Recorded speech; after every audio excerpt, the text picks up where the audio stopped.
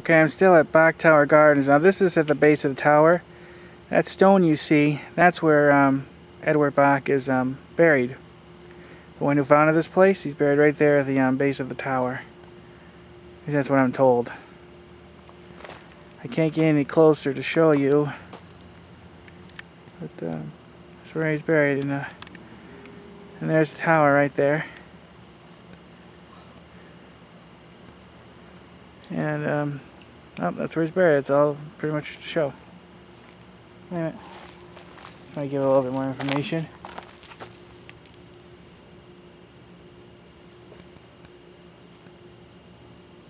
Wait a minute, everybody.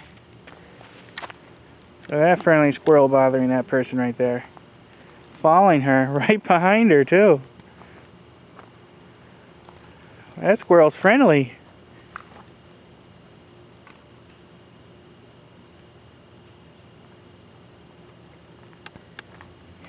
He doesn't want an apple.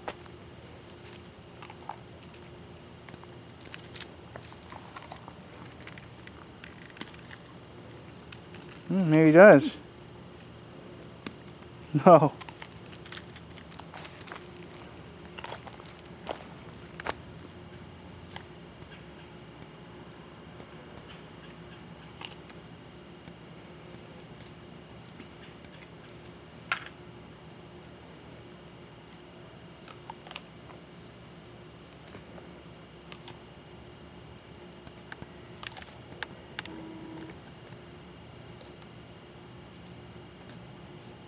Look at his little whiskers. Cute little squirrel. Most of the time they'll stay away from you, but you get a hold of one, yeah, it could be vicious little things.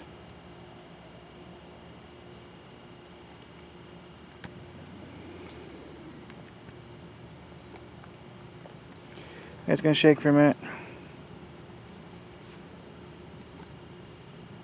Okay, better zoom away. It's gonna shake too much. Now I should nickname this squirrel video. Darn it! Oh, ow, ow! Damn it! Damn it! Damn it!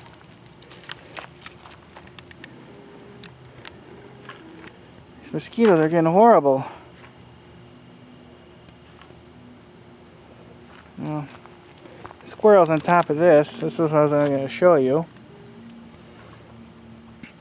Okay, Edward Bok, born, I'll read it to you, October 9, 1863 at Den Helder, the Netherlands, died within sight of this tower January 9, 1930.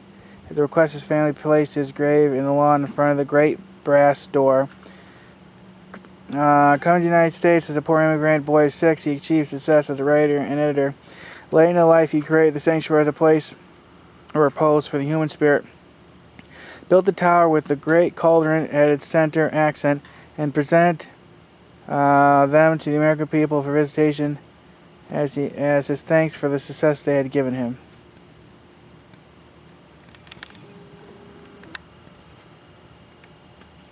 Alright, well, I'll end this video with you looking at this squirrel eating an apple. Alright, bye bye YouTube, bye.